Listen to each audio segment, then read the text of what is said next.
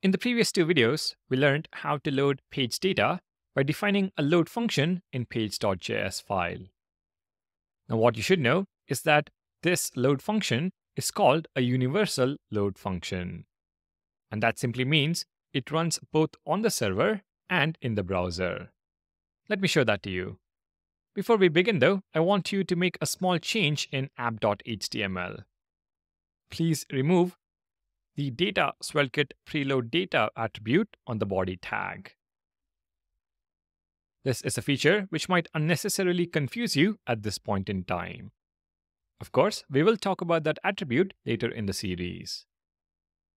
Now, back in page.js, within the load function, I'm going to add a log statement.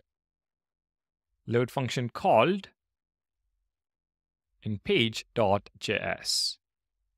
Let's save the file and head back to the browser. I'm going to have the DevTools console panel open on the right, and I'm also going to open the terminal in VS Code. Now, there are two scenarios I want you to closely observe. For the first scenario, I'm going to navigate to the products route from the address bar. So localhost 5173/products. The product list page loads, and we see the message from the load function in the console. Load function called in page.js. If we take a look at the terminal in VS Code, we see the same message. So our load function runs on the server and in the browser.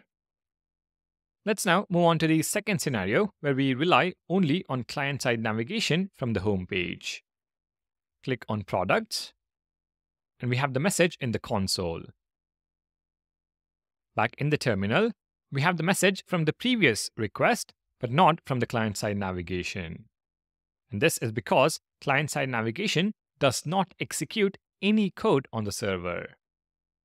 So the bottom line is that a load function defined in plus page.js file is called a universal load function.